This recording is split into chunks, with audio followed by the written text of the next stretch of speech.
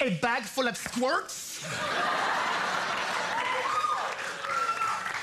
In Mexico, we do not squirt. When I make a burrito, I rise with the sun. And I take the tortilla dough and I pound it upon a very large rock. Then my wife, a sultry, sweaty farm girl, joins me.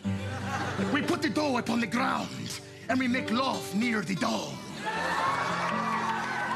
As it bathes in the sun and the purity of our passion, then we go to the sun-drenched tomato fields where we pick the ripest, most flawless tomato from the vine.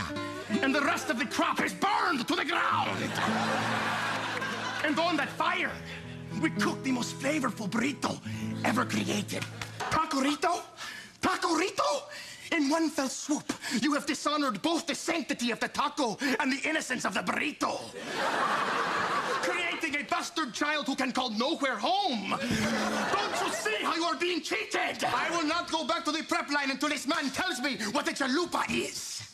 I don't know, a cheesy plate? No! Mixed, No! No!